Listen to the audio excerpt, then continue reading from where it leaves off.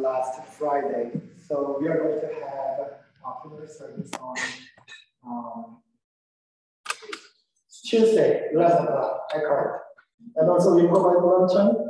Yes. Thank you, Cheryl. And if any members could donate for that, that would be very helpful. And yes, after service today, I'm moving tables and chairs downstairs for setup. So if anyone would want us, come help set up chairs and tables. Thank you, Sharon. We will have a viewing from 2 to 4 and 6 to 8 at Eckhart, funeral home, and Winston. So please come and visit there and share your comfort and encouragement for your family. So, okay, so we're going to hurry up, like we're going to rush a little bit. So let us pray together.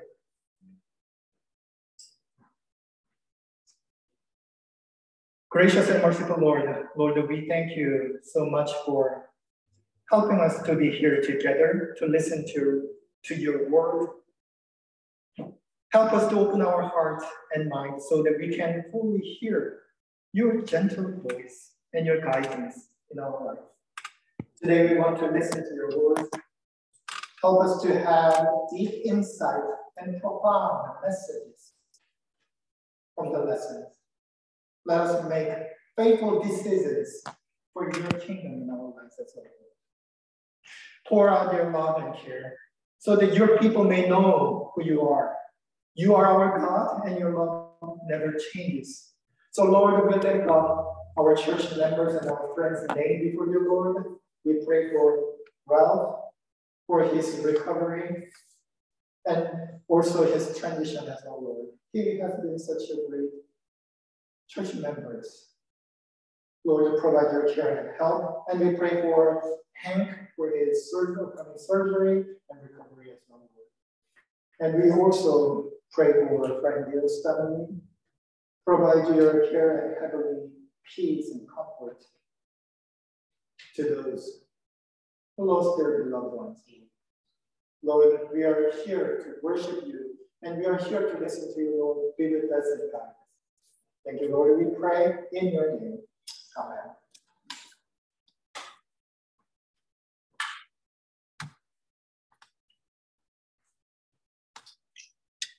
So as we begin our service, we sing our vocal prelude together.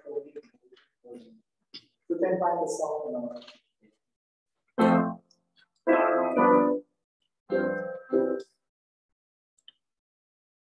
oh, we know,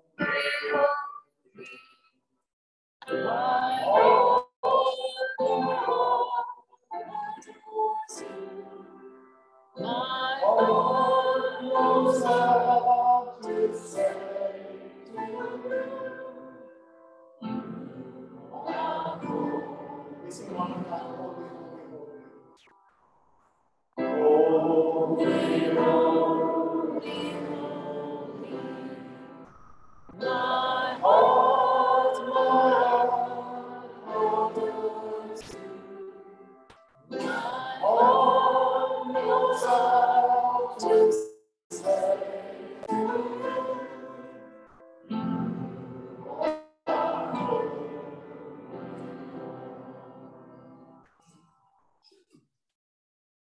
Good morning, welcome to Porch Chapel United Methodist Church. You will stand and join me in singing hymn number 101 from All Is Well, the Lord is God.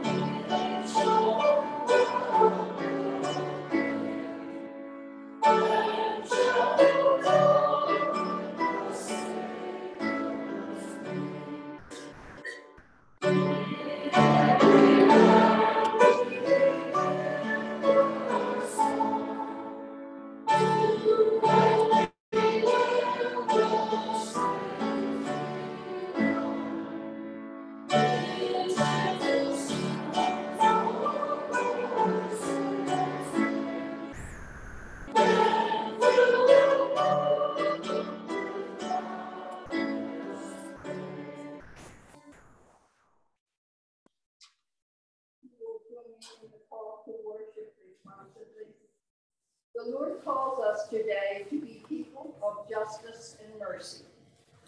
Our worship is followed. The Lord asks that our words of hope become actions of peace. Thanks be to God who challenges and calls us. That our ministry together bring peace and justice. Let our lives reflect God's love and mercy. Amen. You may be seated.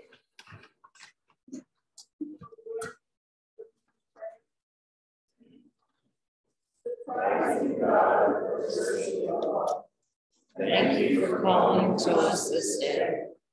We praise you that you challenge us to share our faith in ministries of peace and justice, offering compassion to all in need. Open our hearts and minds today to hear your words of encouragement and challenge. We offer this prayer in Jesus' name. Amen. Our Father, who art in heaven, hallowed be thy name. Thy kingdom come, thy will be done, on earth as it is in heaven. Give us this day our daily bread, as we forgive our trespasses, as we forgive those who trespass against us. And lead us not into temptation, but deliver us from evil. For thine is the kingdom, and the power, and the glory forever. Amen. Ushers, please come forward.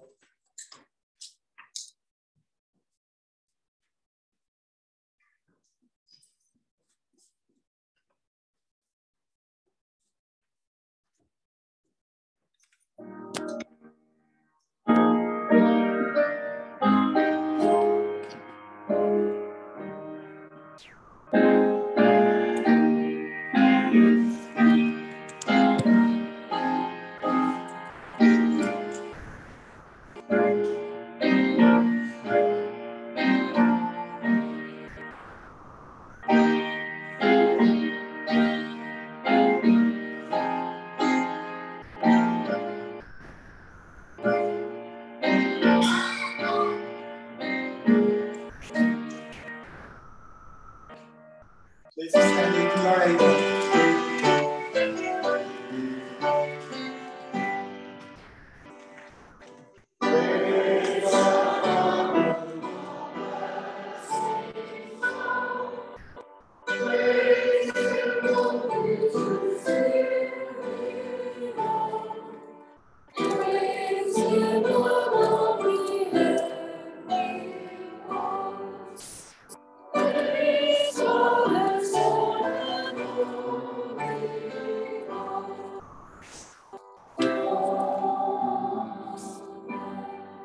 Lord, your people come to you with joyful heart.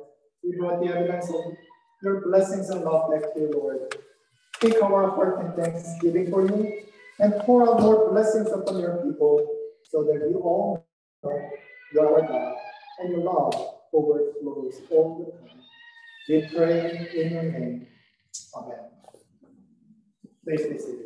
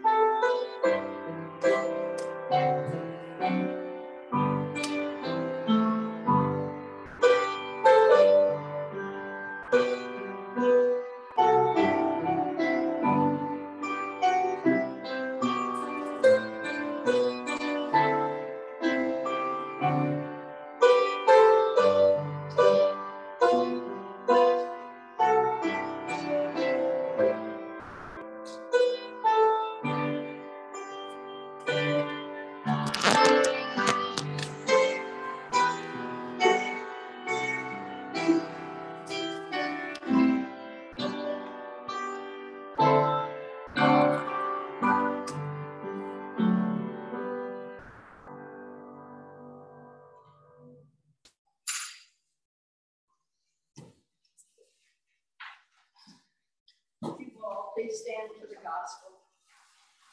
Reading from Mark 8, verses 34 through 38. Then he began to teach them that the Son of Man must undergo great suffering and be rejected by the elders, the chief priests, and the scribes, and be killed, and after 3 days rise again. He said all this quite openly. Peter took him aside and began to rebuke him. But turning and looking at his disciples, he rebuked Peter and said, "Get behind me, Satan. For you are setting your mind not on divine things, but on human things." He called the crowd with his disciples and said to them, "If any of you want to be my followers, let them deny themselves and take up their cross and follow me. For those who want to save their life will lose it. Those who lose their life for my sake, for the sake of the gospel, will save it. For what will it profit them to gain the whole world and forfeit their life? Indeed, what can they give in return for their life? Those who are ashamed of me and of my words in this adulterous and sinful generation, of them the Son of Man will also be ashamed when he comes in the glory of his Father with the holy angels." The word of God for the people of God. Thanks, God. Please be seated. So as I mentioned before, today we will have a little bit different format. Our worship service today is a little different than our normal service. Today we resume our Bible 1 session, and which we planned 3 years ago. So due to the pandemic, we had to postpone over and over again. So today is the official day that we begin our Bible 101 plan, and which basically covers the Bible 101. So I hope you have some great insight from this time. And I'm warning you, this is a little bit boring. But I think this is very insightful. So I hope not just enjoy the sermon, but then you'll find some important message to our time today. So basically the question that we bring today is that we have, how many gospels do we have? We have 4 gospels. And then I'm wondering, like, if the 4 gospels just talk about the good news, gospel means goodness, right? If the 4 gospels simply talk about the basic one message, why do we have 4 different gospels? So this is the question. Do I just read the one gospel 4 times? Or do they have some point, like different directions of the gospel? This is my question. So today I'm going to explain the reason why we have 4 different gospels in the New Testament, and why knowing the difference between the 4 gospels is important. I think this is the main point that we want to share this morning. So first of all, take a look at this. The 4 gospels basically talk about the good news. Gospel means good news, right? The gospel also means that whoever believes in Jesus Christ will be saved. This is the main gospel that you know. From John chapter 3:16, you all know this, right? Whoever believes in the name of Jesus Christ will be saved. This is one main gospel. And the second pillar is that it's from Luke chapter 10:27. Love your God and your neighbor as yourself. So these are 2 main teachings of the 4 gospels. So the 4 gospels teach about what gospel means and how the people of God should live in this world. This is the core message of gospel. So when you read Matthew chapter 22, 37 to 8, I'm sorry for, you cannot use the PowerPoint this morning. So Matthew chapter 22, verse 37 to 8, it talks about the same thing, love God and love your neighbors as yourself. And Mark chapter 12, 30, love your Lord, your God with all your heart, with all your soul, and with all your mind, and with all your strength. And also Luke chapter 10, 27 says the basically same thing. So these are the same passages. The question is, why do we need different four gospels in the New Testament? So the point is this, even if the four gospels shares basically one simple story, the story of Jesus' ministry, but they also have differences. They're not the same, they are different.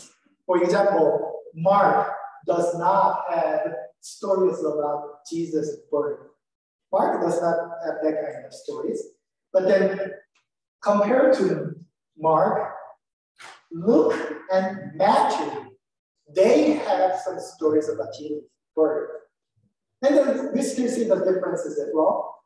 Matthew talks about Jesus is the baby king, so Magi tried to visit and try to find a new king. That's Matthew's perspective. Jesus is the king. But then Luke, who was the first visitor in Luke? Do you remember that? The shepherd, the lower class people, was the first visitor to see Jesus. So can you see the differences of it again? So it's the different tone of the Bible.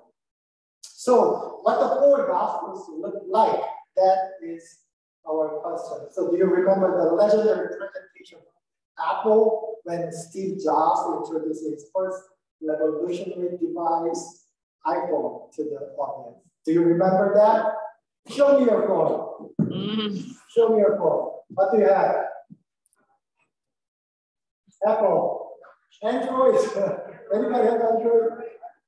So this is the analogy that I want you to remember. So ready? Please come on. So I have my previous iPhone here. The first gen and second gen, the newest one. So that's Apple. Okay, so that's the new ones. So we have seen the series of Apple, the three apples, and Android. Who got that? Stand, please. So Randy and I, we are sharing Apple. So you have Android, but they are phones. So this is the concept. First, the three gospel, Matthew, Mark, Luke, Apple. They share the same story. And a little bit different perspective, they share the same story. But John, you are John. John, the tone of John, Gospel of John, talks about something different. So I want you to remember, when you think about the four different gospels, the first three are same, so we call it synoptic gospel, which means the threes have the same story, share the same story. But then the fourth one, Gospel of John, is different stories. So this is the analogy that I wanted you to remember. The first three gospels are the same idea and same understanding, but John is different. So, since I'm checking the time, I don't want to bother you too much, so let me skip some parts of our conversation today, and if you need more information, then you may read that book. So, today we are going to cover Gospel of Mark, not Matthew. You know, the first three Gospels, the order is Matthew, Mark, and Luke, right? But we are going to cover Mark first, which means Mark was the first gospel that was written in the earliest date. So I say Gospel of Mark, which is a very short gospel, which covers only 16 chapters, compared to Gospel of Matthew 28, Gospel Luke 24.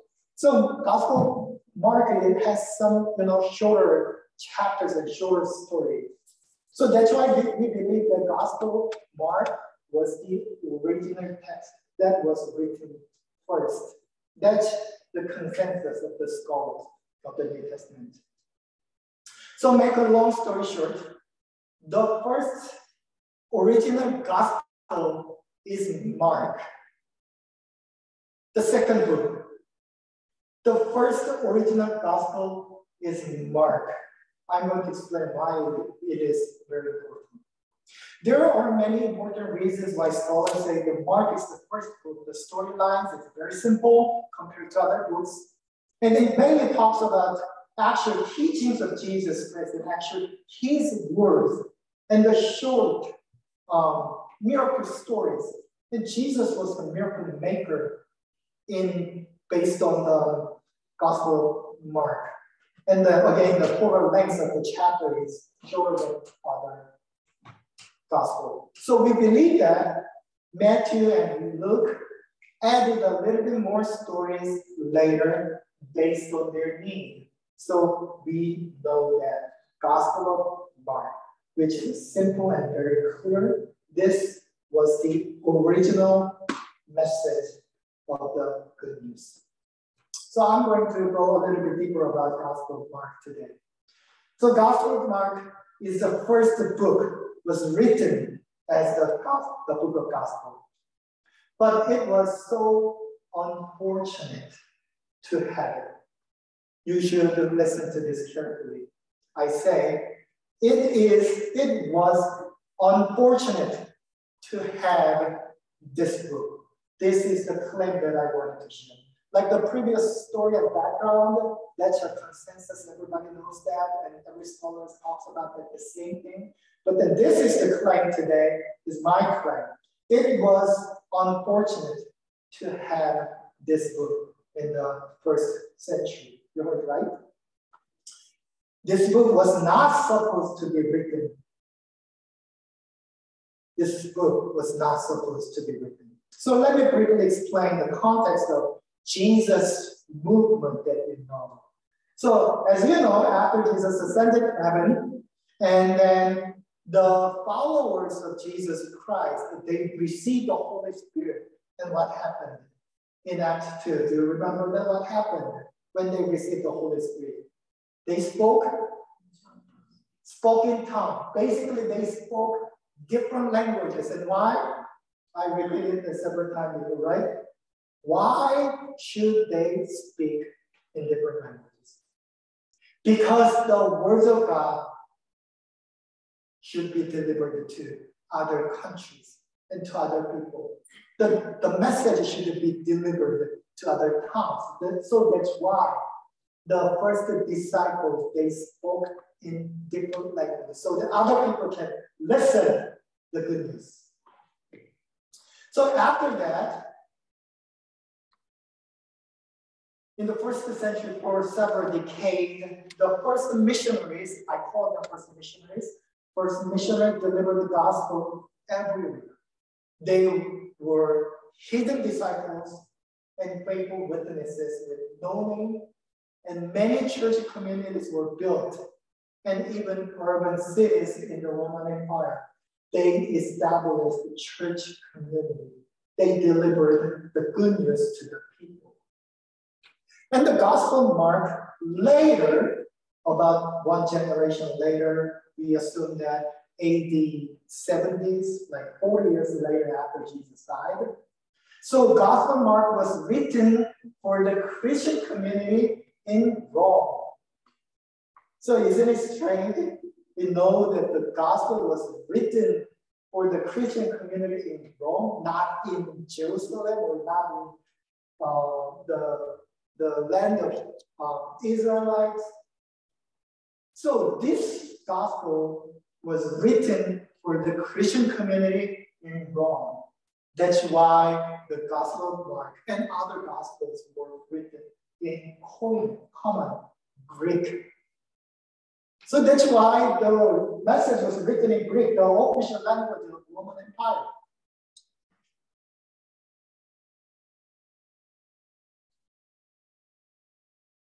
And then I'm going to briefly talk about the reason why I say this is unfortunate.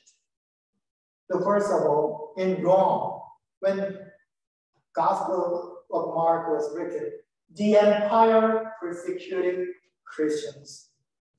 But this is a strange thing. That's not because they serve the only God. We call it monotheism, like just one serving one God. This is a different, radically different concept that Roman people had. But that's not because these people serve the only God, the different God than what Roman people believed. Here are some interesting stories. In Rome and many other metropolitan Roman cities, people respected the Jewish faith. People respected Jewish people and their faith and their culture. That's why in every city, Jewish immigrants established their own communities and could build synagogues everywhere they went. So basically, Roman Empire, they respected Jewish culture, but the Christians were different. Roman Empire did not like the small cult, and so people, and also Roman people misunderstood the Christian language and teaching, such as agape, and eating the flesh and the blood of Jesus Christ, eating the flesh and blood of Jesus Christ, they misunderstood that. So Roman culture did not like Christian manners and attitude. And then the worst part was that Christians were not afraid. Calling their Savior Jesus Christ is the King, the Lord. The term, the Lord, Theos in Greek, was the only title that Roman people used to call the living God, Roman emperors. So Christians, they daily called Jesus Christ the Lord, but the Roman Empire did not like that. Due to this disrespect and blasphemy from the Roman perspective, they persecuted Christians.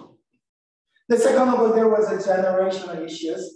After they created a Christian community wherever they went, the persecution was getting worse and became harder to endure. So many Christian leaders died, and the first generation Christian, they were aging. But the second generation Christian did not have the same faith, since they did not have enough resource. So they learned about Christian and about Christian faith and about the Savior Jesus Christ based on the narrative, based on the explanations of their parents. And the church leaders who used to live with Jesus and ate with Jesus, they actually taught the real story to the first generation. But then the second generation, after the 40 years of the first generation, they did not have enough resources to know who Jesus exactly was. And then most of all, this challenge became a real threat to the Christian community, because the second generation did not understand why their parents had to be killed due to their faith in Christ. They couldn't understand why their parent was killed. And why believe in Christ would not help when their first generation were killed due to their faith. They could not understand. So they asked the same question: what is he doing right now? When my dad and my mother was killed. As looking at their previous generation was killed, they just brought some doubt and questions of their faith. And then the third, the most important reason. The most important reason is the theological crisis as well. So you can imagine the crisis of the second generation that I just mentioned. You understand that part, right? So the first generation had tangible faith in Christ, but the second generation was not. And this is just a part of the tiny theological crisis of the Christian community in Rome. However, there was a more essential reason they believe that Christ went to heaven and he promised he will come back soon. So you heard right. They expected Christ, the reason Christ ascended to heaven, come back soon. That was the promise that they believed. This was the main key confession of the Holy Church community. So everybody in the Holy Church community, they believe that Jesus will come back soon. This is called parousia. Have you heard about the term parousia? So parousia basically means parousia, two different terms. Para means come with us, and ousia means essence. The real one, the genuine one, will come. This is a concept of parousia. So we call it second coming of Jesus Christ. So they expected that Jesus would come back soon. So this is my cousin Charlie. So based upon this foundation, like the Christians in the Christian community in Rome, they had very clear understanding about Jesus, but then they do not have much resources. They know that Jesus will come soon. That was the core confession of the faith of the community. So, do you think they needed the Bible? They needed the New Testament gospel? They needed something. Yeah, they needed the message, right? They needed the gospel. But then this is another question. Did they need the written passage? Because they know that Jesus will come soon and this will be over. So they don't need any resource because their faith was so clear. Jesus is my Savior. He will come back soon. So we have no tomorrow. We have no tomorrow. So upon this understanding, we can say that they did not need any resource because Jesus will come soon, and then this will be the last chapter of the whole story of the salvation. They just believe in Jesus. Jesus is the Lord, and believe that Jesus will come back soon, and Jesus saved them from the evil reality. The Roman Empire, Jesus will save them soon, and it is very clear. Now what happened? Jesus did not come. Jesus did not come back. And the emotional, social, religious, and theological concerns of the second generation became real threats at this point. That's why they needed to describe who Jesus was and what he had taught to the first generation. They need to figure out the true message. This is the context of the Mark, why the Gospel of Mark was written in Rome for the Christian community. So this is the main thing.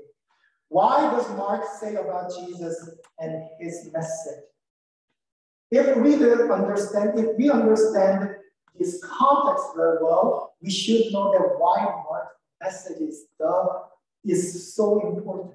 Because we know that this is the original gospel. This is about original confession of the Holy Church Christians. More original than the Gospel of Matthew, more original than the Gospel of Luke. Gospel of Mark and what it says is the more important and more original and genuine message that we need to remember. So basically, Mark talks about two things. First of all, Jesus is a miracle maker. If we read Mark carefully, then you see a lot of miracle stories.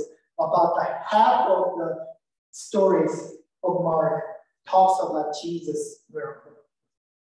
So can you understand why it's so important? They needed this type of stories to remind them Jesus was a miracle maker. And he would do the same thing for those who faithfully follow and who were not afraid of any harsh persecution currently happening. Jesus is the miracle maker, and he will do the same thing to us.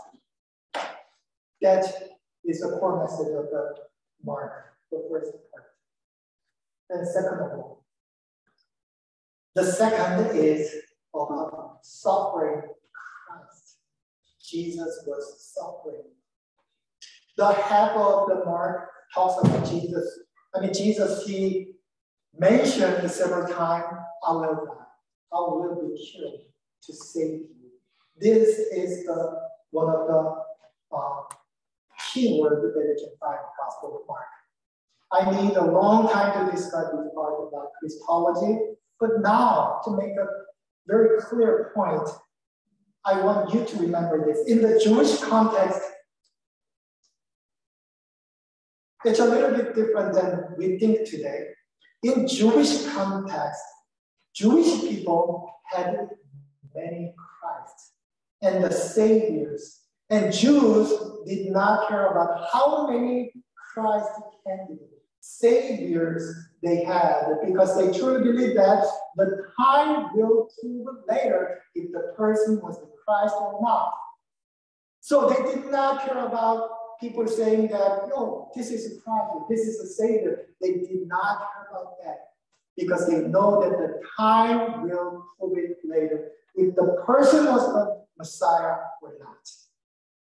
But the concept of this Christian community, suffering and the Messiah, suffering and the Christ, the two things do not match. However, Mark courageously proclaimed that the one who took the cross and obeyed God's will until he died on the cross was the Messiah. The suffering one became the Messiah. That is the faith we can find in the Gospel of God. Not abandoned one by God, or not cursed one by God, but this suffering Christ became the Savior. They thought that. So again, think about the Roman Christian. They did not know why they should go through those harsh persecution and painful process to believe in God and Jesus Christ. And they asked why Jesus did not or has not done anything for them. The Gospel of Mark claims that since Jesus also received the same suffering and pain, he knows our pain. Since Jesus knows the pain of the people, he is with us. And Jesus teaches us through this message. You, even though you are in pain, you are not alone. So I'm going to wrap up my message this morning. Many churches even today repeated this motto, go back to the original gospel message. Then my question is this, what does it mean then?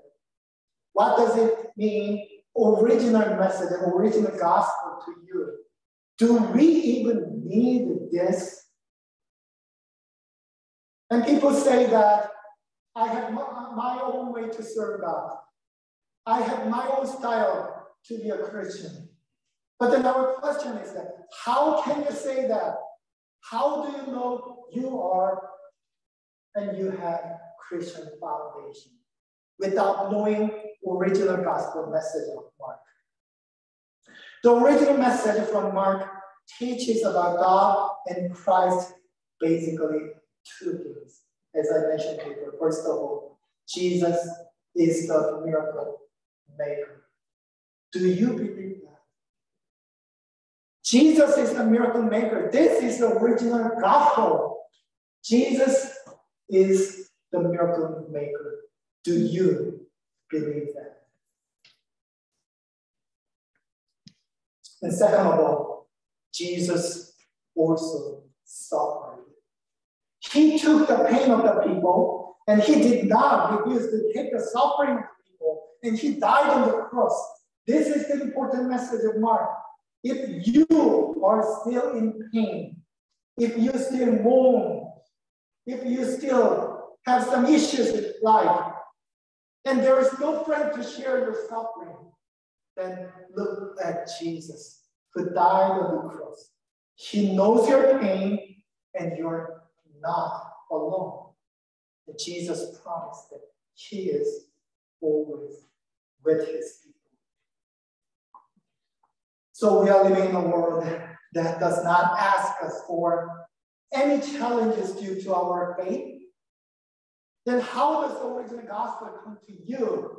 How does the original message? You are not alone. The suffering Christ will know your pain, and he will be your friend. How does this message tell you about your life, and what would you do? Faith with no pressure today. No pressure. Faith with no pressure, and no commitment, and no decision, and no mission. And people say, it's still okay. This is the manner that our world teaches us today. However, to the suffering people, suffering first generation Christian community wrong. And for those who had to sacrifice everything due to their faith, this fact was so important. This is the good news. Jesus died to save God's people, and Jesus showed so many miracles so that people can believe in Jesus Christ and follow the way of God, pursuing God's will. Even under serious persecution, the people of God could follow the way. To the people in despair and suffering, Jesus said, my child, you are not alone. So do you believe this message? Do you believe this message? Jesus is speaking to you. You are not alone. So think about this. Watch. What is your gospel? What is your understanding? Is your faith serious enough? And is your gospel message important to your life? And what would you do to share? If you think your message is precious, what would you do to share this precious lesson with your people? Amen.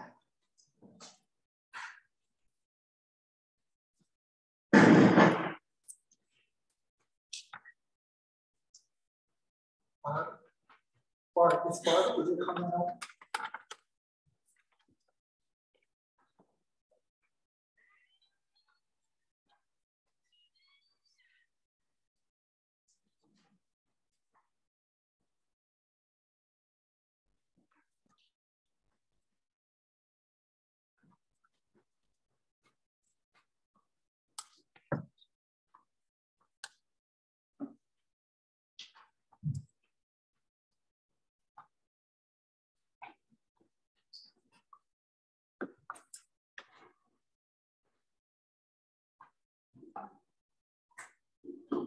Please join me in prayer of confession that you can find in our church bulletin. Please join me in the prayer of confession. Let us pray. Forgiving God, you know how easy it is for us to celebrate joy and wonders of your love. You create wonderful art to represent the joy. Our music soars together with this great city. And how often as we are lost in you ask us to be ready to serve you at any time, but we place our commitment on you. For the Lord,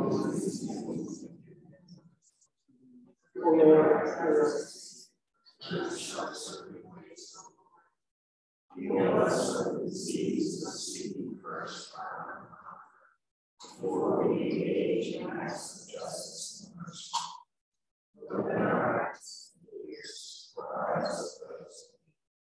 Help us to hear and also to see the mysteries of love and reconciliation that preserve you.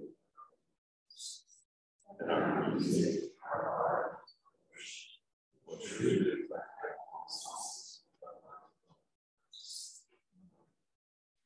On the night in which he gave himself up for us, he took the bread and he gave thanks to you, and broke the bread and gave it to his disciples and said, "Take and eat. This is my body which is given for you. Do this in remembrance of me." Amen. When the supper was over, Jesus took the cup, and Jesus gave thanks to you and gave it to his disciples and said, "Drink from this, all of you. This is my blood of the new covenant, poured out for you and for many for the forgiveness of sins. Do this as often as you drink it, in remembrance of me." Amen. Let us pray together.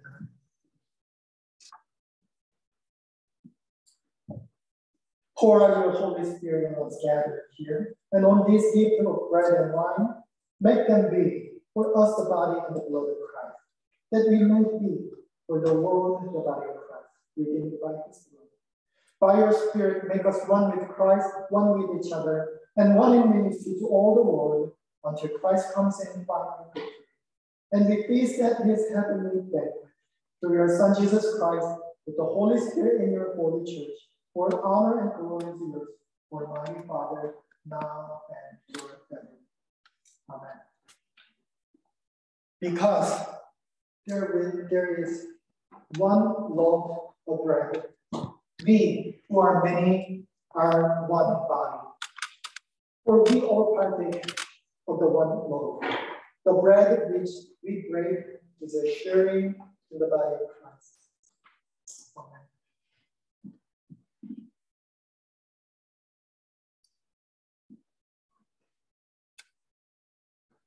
And the cup that we share this morning, which we gave thanks, is a sharing in the blood of Christ. Amen. Now we're going to share our communion. Ushers, please help to make a line for everyone.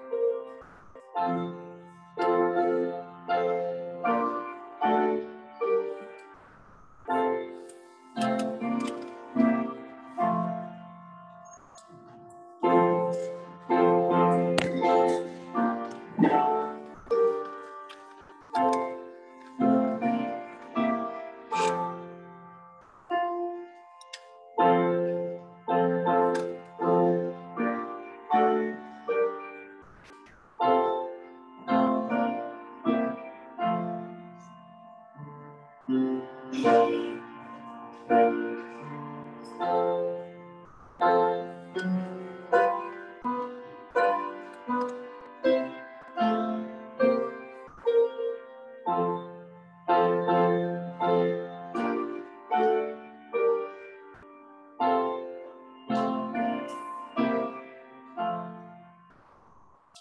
we sing our closing hymn, number 1 and the last verse. We will sing 2 verses, number 370. Please stand if you are able.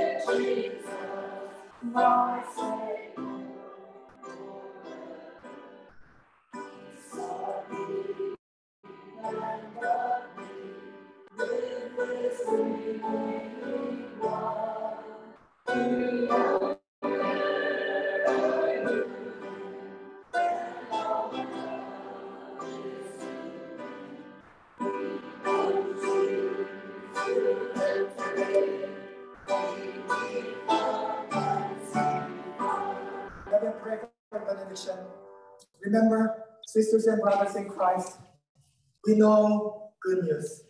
It is all about Jesus, and we confess Jesus is our Savior. So, do you truly believe it? And also remember the core message of Gospel of Mark. Jesus is the miracle maker. He will show the same thing. Even if we are in despair, we are in trouble, and we have no hope, He will help us. The suffering Christ will be with us because He knows our pain. So lean on Christ and pray to Him, then He will help you. May the grace of the Son Jesus Christ and love of God and the communion of the Holy Spirit be with you all, now and forever. Amen.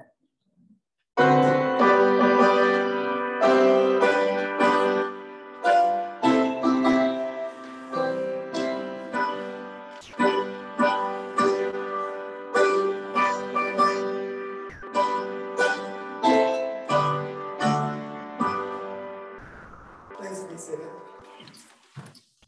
So we initially planned Bible working on Sunday today, and then I had this special request from Liliana Palmer, and she wanted to share her project, so which is very impressive and also very important to share with us. So Liliana.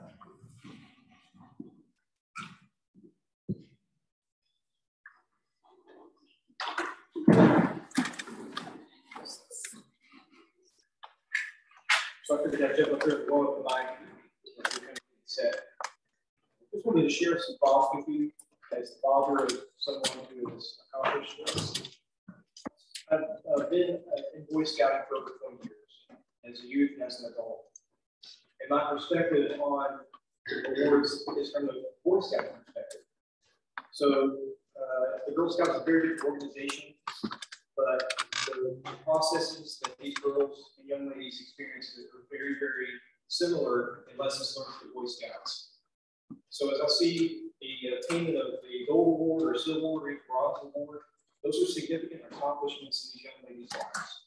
So I kind of throw that out there because I know from the outside looking in, there are significant challenges that these young ladies accomplish and learn about themselves.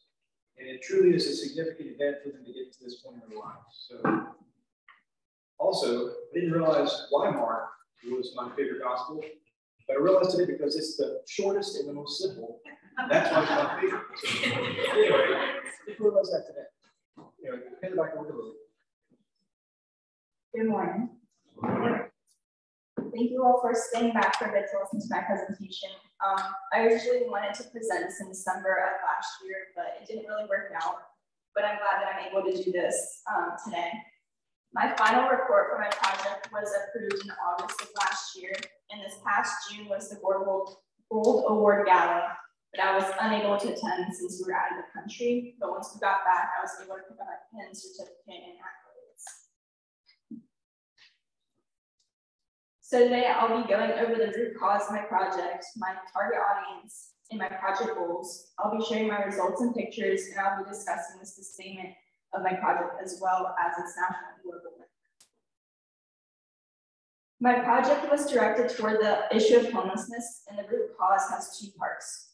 The first part is that the homeless are financially unstable, which could be because of losing their job, their status after divorce, being kicked out of their home, or being veterans without a home to go to after leaving the military.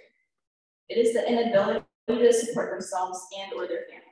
Especially before during the pandemic, a lot of people lost their jobs and weren't getting paid, so they didn't have enough money to support themselves for their necessities or even have a roof over their heads. All this can make these people feel hopeless and devastated, which could then later lead to depression. The second part is the problem of people being uneducated about homelessness. This can occur because there's no outlet to get the information about it, and this is probably one of the most common reasons. Or they may not want to listen about it or don't care about the issue altogether. And then my target audience was basically anyone, young children, teens, and adults of any age. I had 4 major project goals that I wanted to reach throughout the process of my project. I wanted to educate youth, friends, and younger scouts about homelessness, make at least 100 paracord bracelets, reinforce the meaning of what the bracelets symbolize, and motivate others to reach out in the community. For my results, I addressed the educational portion of my project by meeting and educating other Girl Scout troops in my community, and by creating a 7 to 8 minute educational video that will be presented at my former school, Liberty High School, during health class, more specifically during their mental health unit. I've contacted and sent my video to Liberty's health teacher, Mr. Davis, and he was more than willing to share with his incoming classes. I addressed the emotional part of my issue, which targeted depression, by creating paracord bracelets that stand as a reminder that those in need aren't alone. Each color, red, blue, yellow, green, and purple, has its own unique meaning, which motivates the ones in need that they can get through hard times. I made bracelets for both children and adults, and attach messages to them, which is a physical reminder to them whenever they wear the bracelet.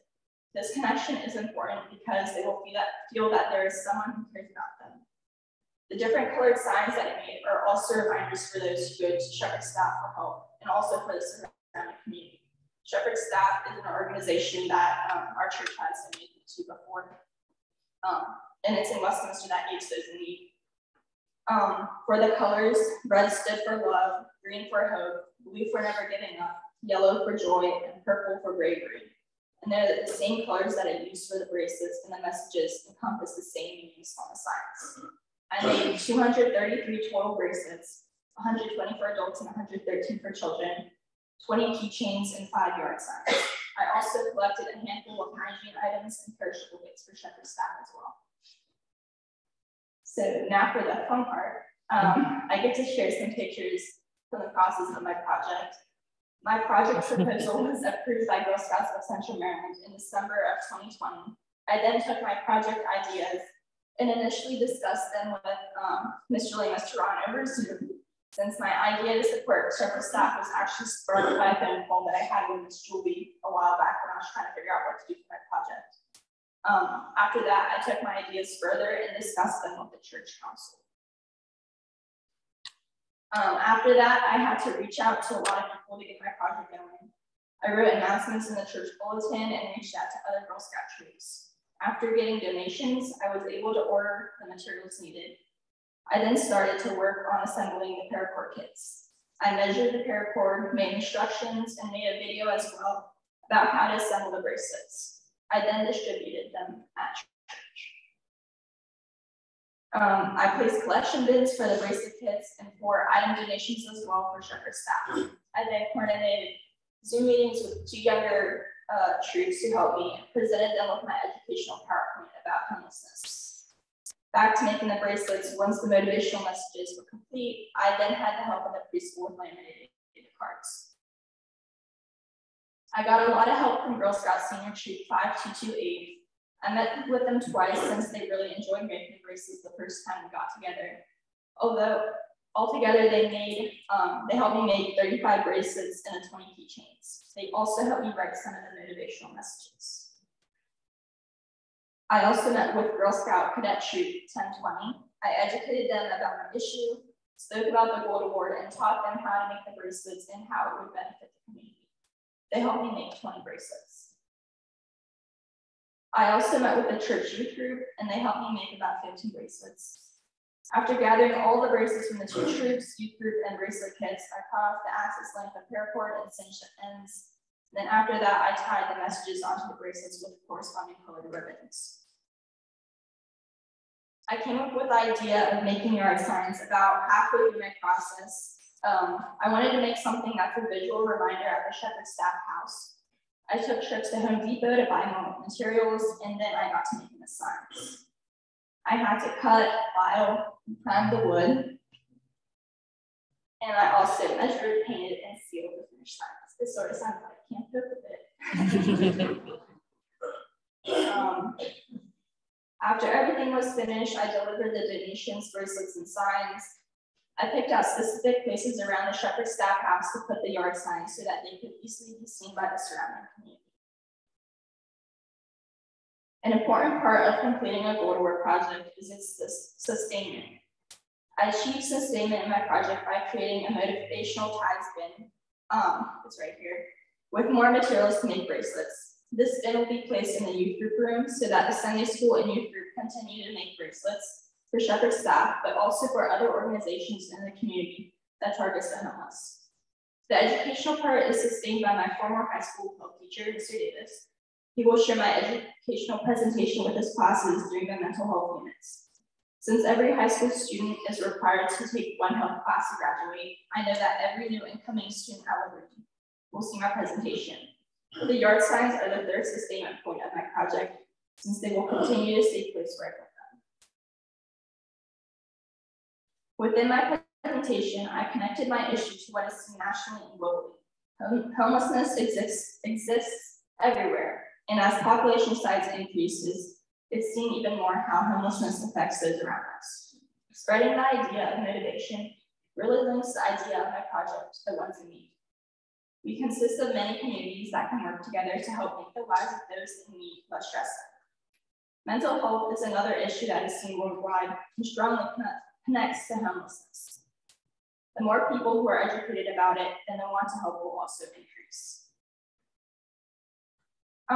So I would like to sincerely thank everyone for supporting me with my project.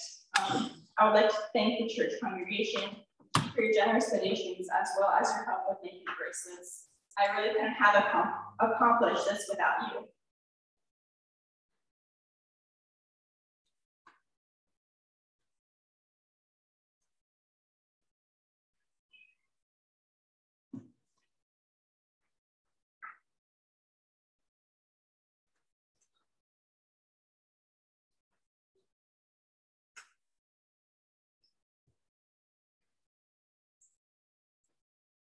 And I couldn't have experienced all my other scouting accomplishments without all of you as well.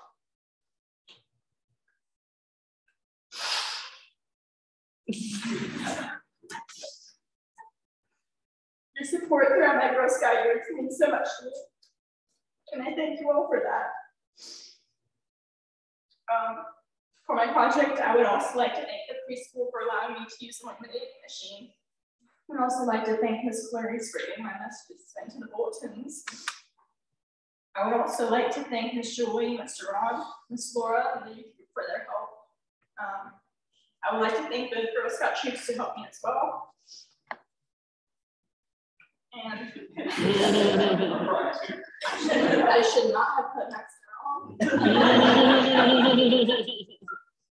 I would also like to thank Ms. Rao for connecting me from Shepherd's staff, and even though she couldn't have come today, I'm very appreciative of her help and the information that she provided me with throughout my project. So at this time, I would like to call my troop leader, Ms. Lawyer, to the front. Ms. Lawyer has been my troop leader since I think I was in 2nd grade. She's done many things for my troop throughout the years, and even though our troop dwindled down to only 2 girls, she put in the time and effort to still make scouting enjoyable. Ms. Lawyer is a Girl Scout alum, so I would like to give her this alum pin as well as the Gold Award Mentor patch. I'm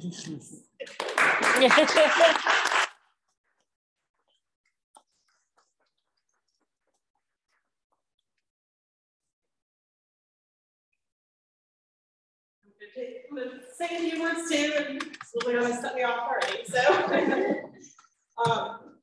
I have had the pleasure of being involved in Scouting almost since the beginning. If you can think back, way back to 2009, and see some of the familiar faces. We moved here from Richmond, and had Liliana, her wonderful family, who welcomed us. I don't know, I'm sorry. It's obviously very personal for us. We're neighbors. I remember it coming down to one question that I can remember, Gabriella, when we were walking home from the bus stop, one of our first days of school. We filled us in and how to catch the bus the right spot, know where everything was. And Liliana asked, Maria, you'd like to be in the Girl Scout troop? The rest is history. It has been an absolute pleasure to watch you grow, both 5-year-old all the way up to women, making a difference. Leading the service, it's just very impressive. And I just wanted to share a couple little stories over the years. Another little change in 2009, my glasses. Memories upon memories, totally intertwined with scouting and the community. First, Regine, in your family room, walking up the wooden bridge. As juniors, camping for the first time. It didn't happen because the tornado came Friday and Saturday morning while we got the stomach bug. that didn't happen. Working downtown Main Street, planting endless flowers, watering gallons and gallons, mirroring Main Street. I gotta read my notes here. Rocking the ball, right? Over almost 200,000 Girl Scout sisters, right? In 100-degree weather. That would be a memory maker for sure. Let's see. Cookies. How can we forget the cookies? And all of you, I'm sure most of you in this room had bought for our troops, and thank you. It's allowed them to do projects such as this. Helping Allison's troop, leading them, showing them how to be leaders and how to learn their skills. Let's see, what else have we done? Oh, walking the streets of Savannah. Walking the footsteps of all the Girl Scouts before us.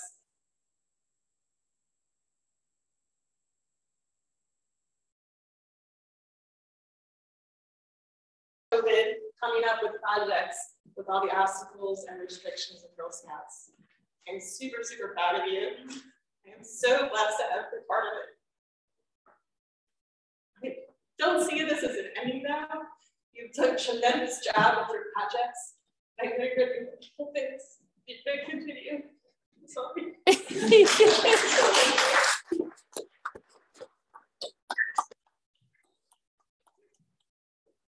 Long-awaited gold pin. Not many girls wear this.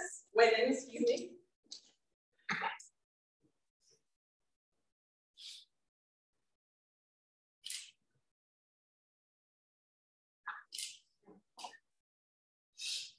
It's very appropriate that this is the 110th year of Girl Scouting. So thanks for waiting an extra year.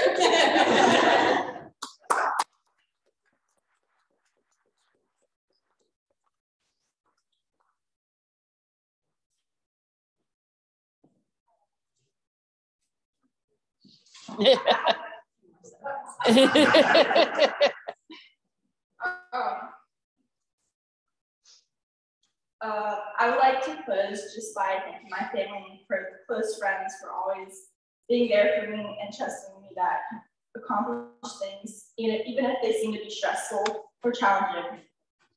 With their support, I was able to believe in myself, and that's something that's very important to have when doing a project like this, or really anything that involves being a leader.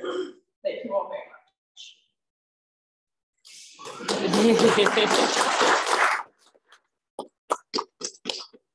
Good morning, everyone. Yes, you do. So I just want to speak as a brother, there's so much I want to say with the words. First of all, I can't express how appreciative we are and how appreciative I am as well on how much this congregation, this community of people, this family has supported us and has allowed people like Lily and I and the people here to grow as individuals and grow as people, as leaders, as ambassadors to other people, to parts of the community. So thank you all for allowing us to do that. I also want to speak as a brother. Since I can remember, since I started my journey as well, Lily was always there whenever we were doing things. She was always like, oh, I want to go do stuff. She was always really excited. I was a Boy Scout. She was a Boy Scout. I mean, there are pictures from when I was in Cub Scout and Boy Scout. She's somewhere running around, she's with us. And I can't express how happy I was looking back on how happy I was that I could enjoy those moments with my sister, with my friends, and with my family. And as we got older, people get busy. Like you start doing parts of life that you start getting introduced to parts of life. You start getting there's a lot of responsibility that comes with being part of the community, just throwing over in general. And sometimes I feel like that has kind of gone into the way of things. I'm 2 years older than Lily, so I started getting different miles earlier, and I was out of the house also earlier too. And while she was doing her band, I wish I was there as much as she was there for me and how much my family was there for me. But I am extremely proud of all the things she's accomplished, because she, without a doubt, has accomplished more than I could have thought with all the barriers and all the things that she had to jump over, including the pandemic, including just time and responsibility and commitment. But I want to thank you all for being there for her, and for my family for being there for her, and for giving her this opportunity to grow and become the person who she is. And she now has a really good platform and foundation to continue to do the things that she wants to do and the things that help other people and help the community. So thank you all. I'm very proud of you. Even though it's hard to communicate that sometimes, I'm very, very proud of you. And you accomplished so much.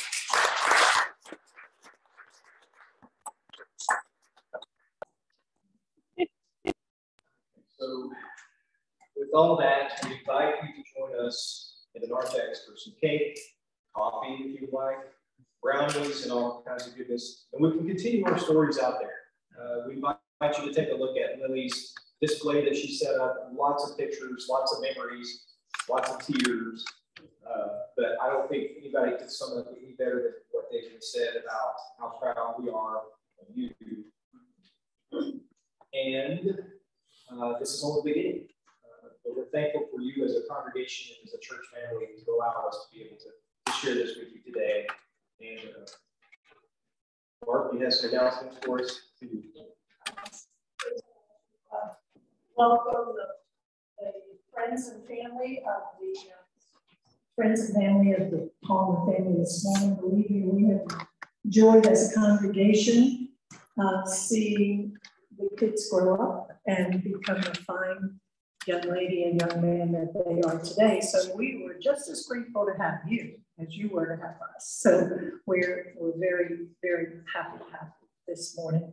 I'd like to just point out a few things in the bulletin. We have a church council meeting on Tuesday night this coming week, and then all the different things that you might be participating in. Then I'd like to introduce Mike Blank, who is the chair of our SPRC committee. He has an announcement for us.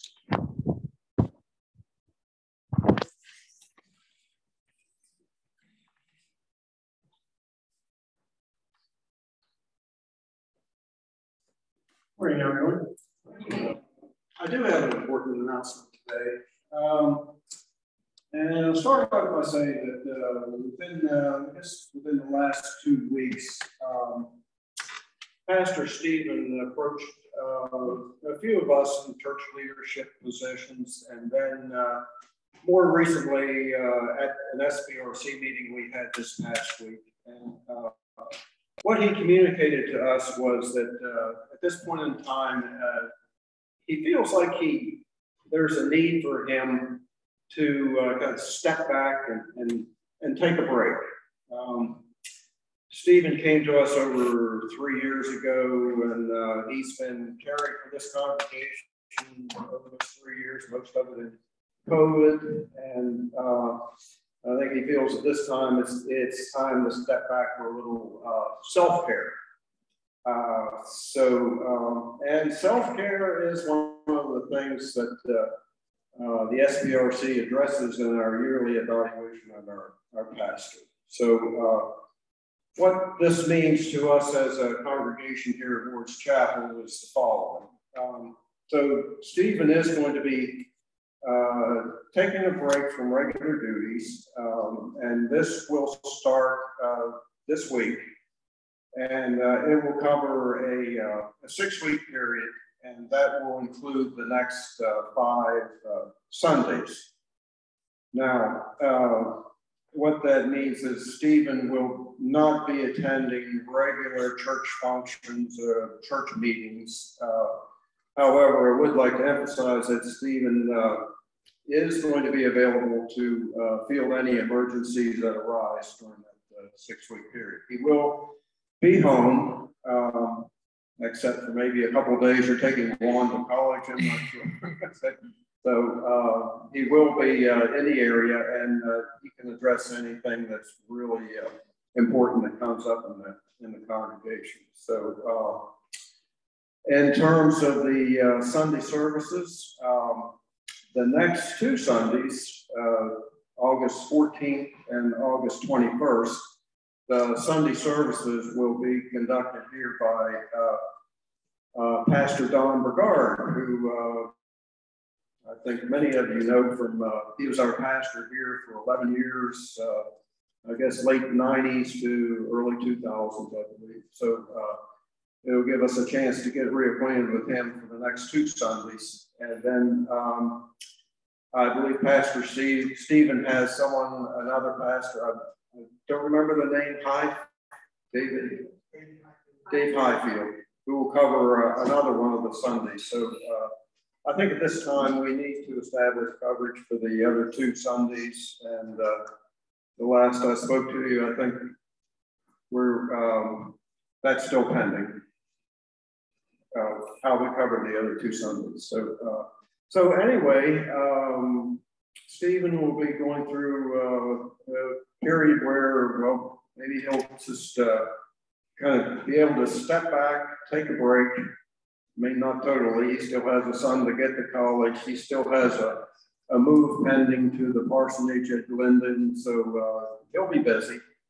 But at the end of the 6-week period, hopefully he'll come back to us with fresh perspectives, fresh ideas, and maybe a reinvigoration. And I think as a congregation, we will certainly see the benefit of that. It's my intention to touch base with Stephen over this 6-week period, maybe every week or 10 days or so, just touch base and see how things are going, and communicate anything to him that we feel should be communicated. So we have a church council meeting this Tuesday. Any more issues, concerns that we have as a congregation to be addressed there by church leadership. So anyway, please let us know if you have any particular questions, issues, and concerns. Direct them to somebody who can field those at church council. So that's it. We wish you well, Stephen, in the next 6 weeks. And we hope it's a benefit to you and all of us ultimately as a congregation here at Board Staff.